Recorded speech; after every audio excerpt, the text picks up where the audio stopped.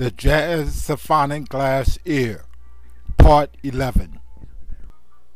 Part X11, poet of the lazy hazy jazz symphonic glass ear that hears the humble hubble bubble blister blind, some words breaking the woody woodwind woozy with wool of the word-mongering mouth. I am such a man before men that plays the placid plain and planned plasticity. I can with my wordy workmanship to wake the words man under the fire of an open mouth, that the god of rain put out the flame of your intercourse is the food of libation, the smoke of your breath, the cinder of your tongue, all an offering from the god's poet.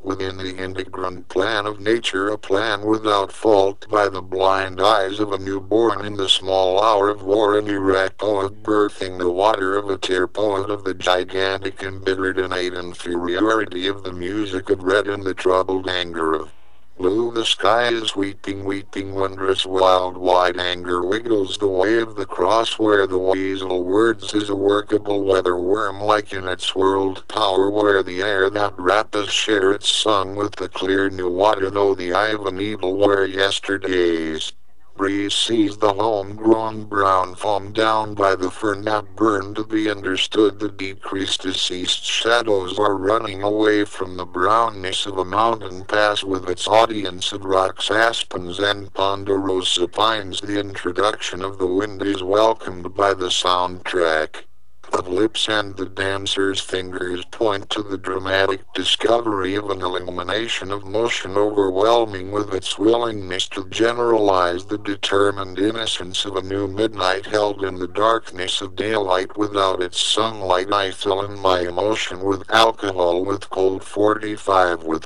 the joint, with the defense of a smile. I acknowledge the extreme importance of force and form, of the size of a brilliant thumb pressed to the immortal aggregate of the creator of organs. The air is alive with the drowned logics of a flower that bore the deplored ear of stone alone in the wilderness of a thought, the wooded fold of mountain bold in the tiptoe hold of a wild rose that blast the born fast bloom castled to the next text written on the steep and deep wheel that is still bearing down on the brother who is my lover in the life dimension intimate of the anthropomorphic figurines. Jesus, the question is, could he read and write the syllable of pleasure? Did he smell his own musk in his desert walk, where he relied neither on the eyes or ears as a measurer of his decoratively blazing fire of an ocean of mountain? Did he have bad breath? These questions ask is no disrespect to get to the humanness of the man of peace and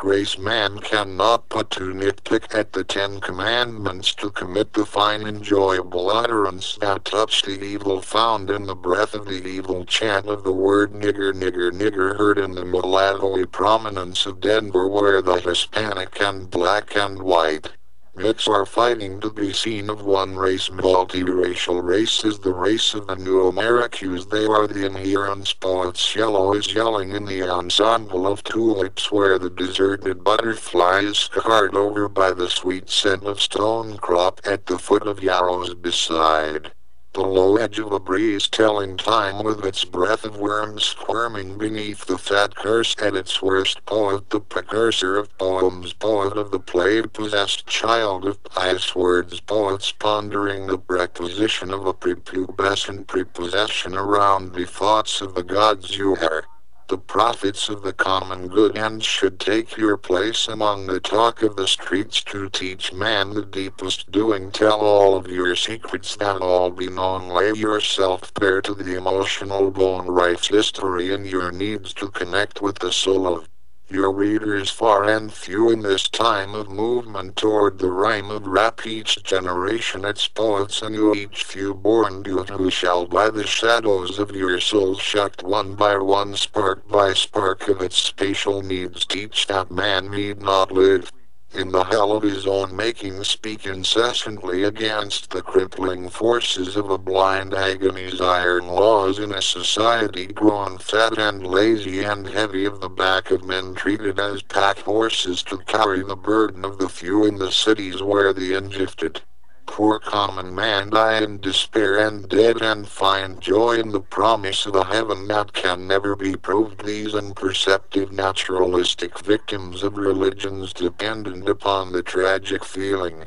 Poet of the sharp peaks of pervasive words of the swollen word, seduce them till they are tamed in your thorny throat and trapped by the scenery of your meanings. Appease the gods of the common man caught within the sacrificial illumination of the cross. Poet, the guardian of the gate, hold your pen to the fire so that when your name is called you will give your all against the misconceived injustice of time. Time bear no blame, go where the water inhabiting water is spilt on the private wishes mismanaged by the broken memories vibrating their beautiful horny innocence. Like the wind within the storm wanting to fill up every moderated, meditated, mitigated motion of its whirligig whittling way with words. Poets mismanaging meanings, mapping the perfect drift of fearful lustral thoughts, advancing in its own rhythm, requiring neither lung nor tongue in the moment of its silent motion. You think of you and you exist in the thoughts of the self. My sister points out an ugly flower. How can such a thing be save beauty be filtered through the feel of the self-same self, yet each thing itself an individual that preclude ugliness the individuality? Is its beauty such are men among men? The chain gang swamp of meaning surrender its consciousness to the nocturnal beauty of an abrupt remorse that travel the midnight geometry of the human temples unlimited in the brotherhood, mimicking the gigantic timelessness of water, who sacrifice the water for the peace, who have forgotten the storms of fresh water with its lyrical bulge busted open upon the earth. When will the wind full of rain wave its way dry again in the sunlit clearing of a clean day?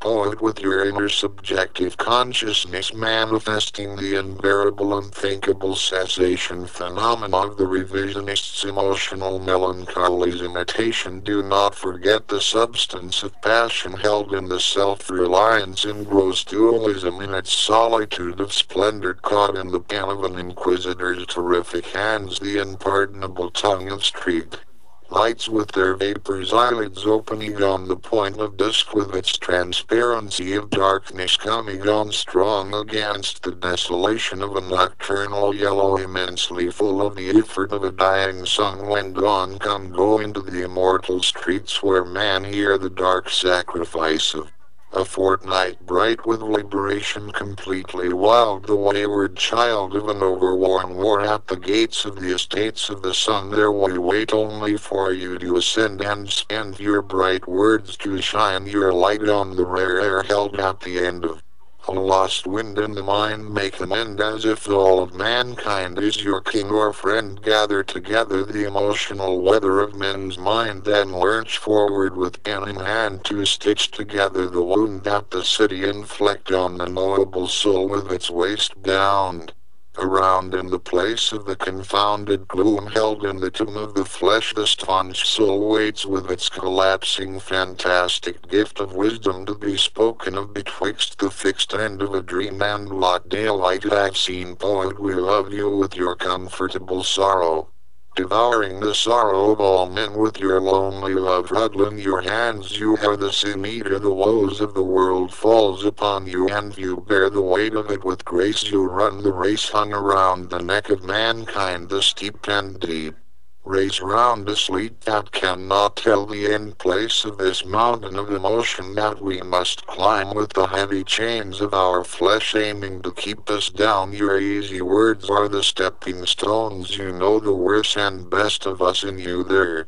is relief from grief, the cheap that creep upon the small all-encumbering whirlwind of passing time. You are the witness of your very own. Speak the lament that weep words that obey those who pray. The tormenting comfortless thirst of the world advise us, spy for us, go into the enemy's camp where man will do man harm. Go into the hurtful hunger of war and report all of our doing. Bring it all to light with your bright strength toward the truth of your Peloria pen. Be you pensive and pious, let your poems beat the dome at giving penance.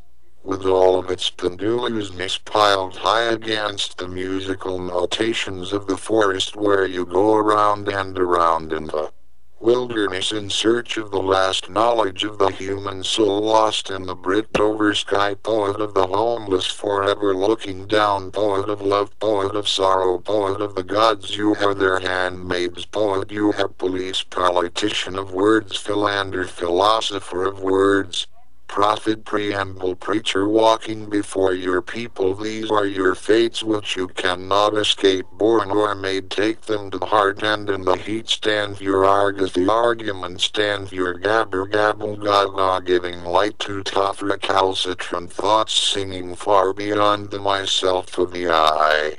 With its beautiful wounds earned in the battle, thought beside the outpour of companions, gods maneuvering around the gifted soul for our Plutonian faith. Birth your poems, painfully play your way, lying deep into the pit of your poetic rendezvous, round about the howls of the gods to gather our greater gifts, giving it in the end. Poet of the absolute chemical of the brain, of the smoke of myself, where the hidden murdered of the angels take place above the sore floor of the maid, and laid overspread shade of the fourth earth with its blood and wood, food for the winged things stored in the cracks where life seeks a foothold, bold to squeeze into the hands of a mother that takes her name off the birth certificate of the abandoned children of the punishment beneath the weary knees, on thoughts that have forgotten what was sought in the impeached, special, falsified, pleasured try of the unknown. Why I spy the last naked lie that poets tell in their rhetoric bullshit voyages, resounding off the poems of the treason of ancestral illumination, trembling with the ripened electricity that beneficent the extremities of the fatigued eyes, the tamed eyes, the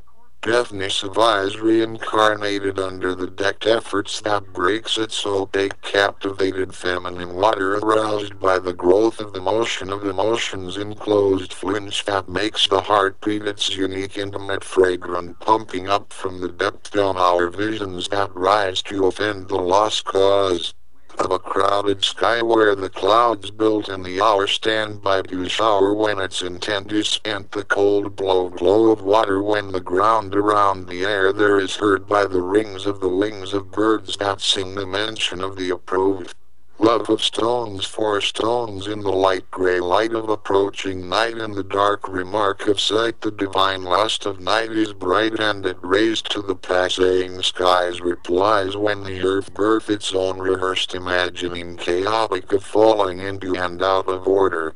The sun had run its light in a changing mood, the watching chastening of the wind is done, the heart that start near the fear of a tear that breaks down the cheek is aware of the lost cost to be paid by the slow woes that we wear in the trinity of our solo troubadour of the modern age. Whereforth in your wandering, why are you selected secretly sedentary, steeped in the self-rumbling security blanket of the university? Go you bold blood into the seductive sedulous streets where your people wait, longing to laugh and weep, where Pushkin pushing pounds of poem in Williams, Carlo Williams red wheelbarrow along the streets of St. Petersburg, where he yields his way to the young, knowing in his heart that the children shall play about his ashes when the children come. Oh, go you boisterous rhinoceros rhyme, royal rhythmic rescript of the immortal image, you who imbibe the working of the soul, you who have lost, you innocent by intercourse with the angles, you who confess all, even the ambition itch of the systematic preciousness of words, you stretch the bounteous boundary of a bountiful body in a world of conformity. Say to your peoples, look to me. I am the light, I am the way, I am the equal episodic play of elevated elongation, efflorescence, emotion unfolding to bloom on the electroluminescence egotism of your tongue. I am the objective ossifrage breaking on the osculum of your breath. Say what is heard on the mysterious mystagogue of the streets. You are the tears of the moon, you are the sweat of the sun. Speak your peace, hold not your tongue, take on all that may come. Be one body in the earth, be one mind beneath the breath of the moon, be the eyes of the singular Sun your hair in the head of the trees, your seamen swim in the muddy mire mirage of the age of the Nile, with a morning molded mouth full of stones, and the flesh of your hands torn by the pen, with the teeth of your heart that arouses the last of your maddening mindfulness held tight, foretelling be one with the birth of your poems for as long as it takes. Let the children come to play and be fed at your breast like the twin of Rome, nurse them into leaving home to go among the radiating gesture of the public and belong on the tongue of the streets where there is no accidental birth of poems. You are the wanting one, the one wishing for the measured willfulness of man. Be not like the industrialized livestock of modern man, packed in their pens, such as the comfort conformity of contemporary man, hemmed in and dog-tied to forestall their wild side, placated by the TV light glowing like an old flame to sell us the latest things, aiming to make our lives bearable in the need to be one in an age of the resurrection. Holy Queen Mother, banished by the blessed fruit of the worthy promises, O clement, O loving, O sweet Virgin Mother, look down upon your children exiled from the history of evil prayers of the TV that prayed for us in the tribe language of selling Christmas in October. Hail Mother, Mistress to angels, the gate of morn is a light born. Grant may I praise the strength of poets, their enemies slaved by the pen. I wait their resurrection from the frailty of the streets. Mother Mary, pray for me that I may see the house finch singing from the highest branch of an old fruitless mulberry tree, that I may resist the commercialization selling of the birth of your son well born, that the poet may be the first to come to the battle for the soul of man. All poets, with the blood of your pen go into the temples to win God's his guests into your hearts. Give words to the temptation of your sins, their implements within acknowledge the guilt of the God's hands. I summon thee to pretend that you are the warriors of the gods, posed to defend with attentive ears. Let not the worthful fruit be rotting on the tree of self-knowledge. Pick them for everyone to eat. Feed the needy soul that hung to know itself. My thoughts be with you on your innocent journey to uncover the oppressors clothed in their shameful deeds of gluttony. In the fat society of empty bellies betray the treachery and lying lords of the state. You command our reverence. Your poems are our heirlooms, written words of wisdom woven from the stuff of the common livelihood of being one in a world of many. Let your divine art speak freely, speak richly of the poor, shouldering the society of hand to mouth, feeding, reach beneath their outward appearances, reach into the meat of their matter. We call you to holy battle for the wisdom of being human. The heavy burden is on your shoulders. By the practice of your pen are you called to defend. Plant your discontent that any righteous man should be oppressed by the lack of funds, robbed of the working of his soul to know, for true wisdom lives in us all. The law gives the law, take away the wisdom of the gods must come into play. O poet of the lost wisdom of being one in the world, teach us not to tell taunt natured, but how to be the food of the gods. Let them eat us whole, fill their bellies fat with our faith and folly. We wait your cunning coming, your conniving comfort, causing a conductance meditation on the stained sins till it's pure and cleansed by your scholar scriptural satisfied ear that hears the fifth oblation of knowing, the knowledge of the self. Under the air is the satisfied eating. Under the rain God's glory, gracious in the quality of its water, running the ink of a finished poem, dark purple from the black down the page, tears from the inner emotions embed in the illuminates of everything. Poet, you are the man in manifestation, you are the infatuated festation of wants, you are the thunderclap that roar, the thunderbolt that enlighten the animals in men's clothing. Know that your flesh is but a cloak that you wear, that the higher order is within your grasp, that the body clock is subject to body time, that your life is a rhyme, that you are the harvester of the secret truculent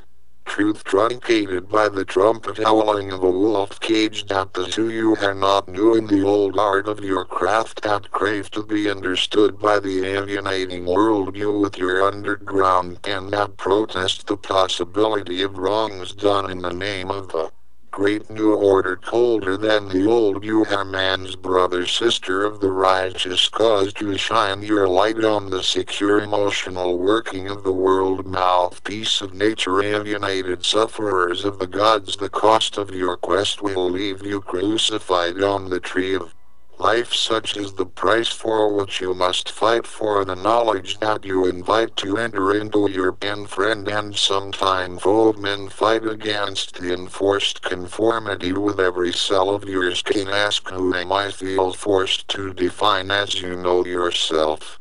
You know other, you see by a difficult light the true right of a murderous moonlit night, eaten by the spoon of danger. Be you my fearless other brother, as his priest cousin of the cause that witnessed you all that seeks to destroy your eccentricities, the fertility of your independent individuality as you seeks to aid man in his quest. Most will annoy you at best, raise above their disrespect. They know not what they do. Sue your soul, glue your poem to the billboard at bus stops, write them in snow. Your operation is to let the people know. Shine not from the cause that called to be the mouthpiece of all. Poet, teach as you teach that all living things are divine, and know it in your bones. Go along for the sake of going, explore the unknown, travel the untrodden troubled path. Your poems are lights that illuminate the working of the old human soul. Draw into yourself all that there is to know. Take on the questions that blows through the streets and make them your own. Through all the years, leaves and tears that beam down the brown dreams found beyond all the youth of truth that are the landmark star of their own life bloom. From the womb of your hand the unseen noise of girls and boys out about the world in their motion of play, with zest in their breast of youthful joy, wild in the art of being young, the art part of smart of the raw thought. Obey the free play of the choice voice that make and take the wide side of joy. Sacrifice yourself to the knowing of the people. Be their Valentine, valid vital voice. Show them the chubby choice of the world furled into itself, its self-centered desire, its sweet deep hurled into the steep mountains. Be one with the less distressed success of the people's forgetfulness. Be the mythological trickster. Attack the common conventions that keeps us down around the bottom. Boredom of the everyday worry, worship of being alive in the law-abiding urban canyons of civilized structures where man's free instant instincts are represent repressed. Become unholy fools for your God's sake against the mundane social society that control us, so us mold us in its cold concrete embrace. Bodies fast forward forth, take note of the agonizing chaos of your society that we have come too far to escape. Wait upon the lowest man's needs to know that his life in the crowed city is not all for naught. Let your poems glow as they blow across the ears of the word-scented years. Be one with your pen as if it's a sword in battle, more intimate than the gun. Get up close and personal with friend and foe. Seek you to protect the protesting rebel's sensibility and ability. Slay the beast of conformity that hurriedly eat the romance of the common man. Suffer you not the self-mockery, self-doubt of the hero as victim. Vital is your quest for self in the concrete forest of metal and reflective glass, giving the new light. Redeem your ego in a godless universe with its holy indifference for the intellect of man. Half fool, half visionary, seek to reconstruct the society that for a lack of change and the relentless dependencies of the procurement of money bruise and brand the soul with the dull ordinary and the conventional mood. You bear the burden imposed by you, habit of the pen, of being the redeemer of the ordinary man. In the loneliness and suffering you will be made the scapegoat for the myth-making goals set before you. Go exceeding the limits of the self toward the mythic salvation of a revolutionary vision. Go to depict the new reality that called to you from the breath of the muses. Set yourself free from the chains of the order of the state and sing the revolutional act that can but save the civil society of man from the drudgery that beseeches him. Be you made in the image of the gods and go godlike throughout the land where a cultural crisis rules the day. Seek out the maladjustment that cloth you worship, the neurotic judgment of your patois pious protagonist heart necessary to combat the mass society of mass culture of the TV sedating the vision of selfhood. Do battle with the heroes of financial action that will stall and steer us into increasing their wealth. Transcend the conflict between yourself and society to transform them both into a new worthy vision. Love the world in spite of its hatred and indifference toward you. Do not let them drive you to the slicing sideline of literal life in the sum of the skin. Turn the mound material of life into the stiff stuff of your art at the service of the common normality of man. Poet of the moment's momentous monotonous moaning, your cries shall not go unheard in the undulating Renaissance national streets of the state that lead you to chaos and disorder, lead you to the brainwashing order to do the bidding of a state that seeks to control all under the applied appendages of its hands. Make your allegiance to the citizens, to the lowest of the low, to the common man with his woeful woes in the materialistic matrix that flow. Know that you are in danger of always being alone, and in that is your strength, your vision rooted in your alienation as trickster of the mental, the physical of the spiritual. Dare to assail the citadel, to remake the outer world in your mindful vision, that all be well by man. The force of your strength is in words, where is heard the romantic criticism toward the stale state wishing to maintain the static status quo of the rich financing the control of the poor. Let the works of your imagination save you. Let your cultural alienation make you. Let your hardy heart place you before the pulpit of the people. Be a wanderer of the city streets to meet yourself on the beat where beauty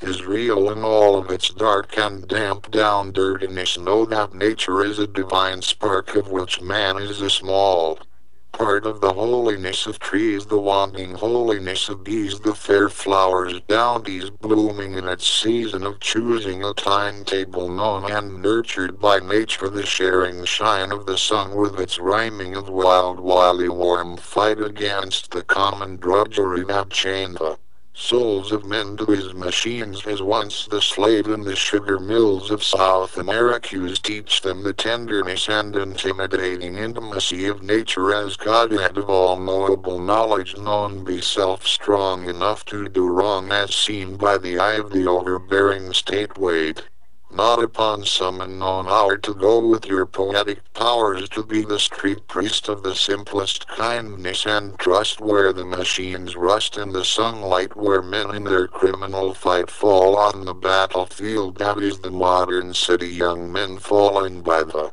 gun in the hands of youths who seeks power in their powerless lives, their disenfranchisement, where the young and strong prey upon the old and weak for goods to put them in the life that they are bred to. What let it be said of you that you have given your all to the cause of the welfare of man. Hold nothing back, let nothing lack of your pondering pen. Let your poems be written blood. Love the unloved. Do not stand above as some icon of the state. Wait for the ones who stagger behind. Leave no man in your wake, and wake for you are their serpent servants in matter of the head and heart. Offer the fig of your poetry to all who hunger. Be at once saint and demon, seasoned by the time in your scheme. Let loose your wisdom by the pen again and again, till your lifetime ends in times of stress. On you do man depend to speak of what they keep within a resignation of recognition that all men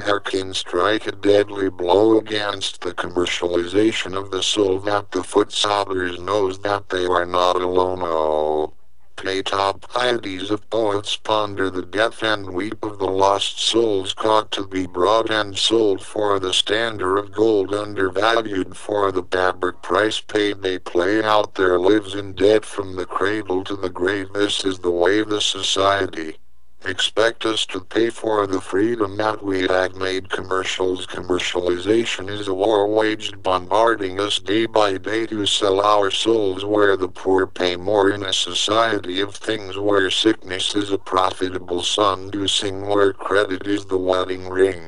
Poets redeem and recreate the world through your suffering. Let it be an emotional shield. Poet, do not give misogynistic misrepresentation and misinformation, but be an honest honor student of the life-giving force of the wondrous working of the minaret mind and the bodacious body that call us to the prayers of life, facing the raising and setting of the sun. You are the Father of man. Teach with your rhythmatic riff that runs on the tongue how to be one within the whole of the world. Speak of mama, birth, and pot of death, the two-sided coin, and all that lies in between. Make our lives an easy thing. Praise and scold the old habit of being human. We wait the working of your pen to teach us of the art of being men. O poet of the encrusted sea of words that can be drowned by their many meanings. O poet of the transparency of the wind muzzled by the buildings of downtown. O poet of the impetuous delirium, fragmented laughter lingering with its liberating language. O poet of the visionary voluminous memory of hands. O poet of an extraordinary despair that rip and strip us bare. Be ancient in your age of wisdom, be one born to do the common good. O poet of the tolerant tonality tone, poem of the tongues, speak of the dead gods gone that they live again. Save them that all are my friends, all belong to the firmly established family of man. Speak the stranded stainless herd of the essence of the euphuistic euphonic word.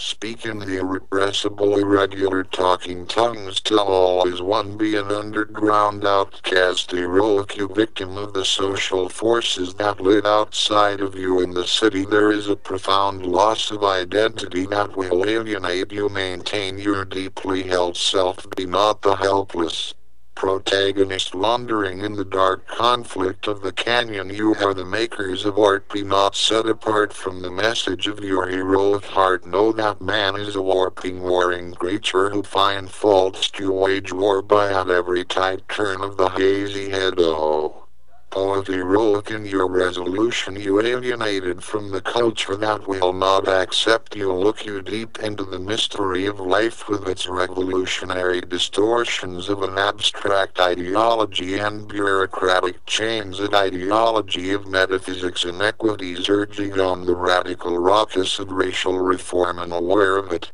All undergoings and doings in the dark conventional region of conventional religion. O poet of the sacrificial communion, save man from his alienation from nature and a sense of his whole self. Join you the people's private morals to their public society and transform the arguments of religious belief to solace of serving the greater good against the corruption of state and church with their inflexible parasitical ideals of the masses, meaning nothing more than to make their way along the road of life with a full belly and a roof over their head. For man's fate is fixed by church and state, woven and stitched into the fabric we make of living in the schemo. Sometimes sentimentalist sounding your necessary words for those overwhelmed by the brutality of daily labor and the escapism of the holy solution of the eternal condemnation. O poet of the radical honesty that both church and state fear, for the raw flesh reeks of the persecution of the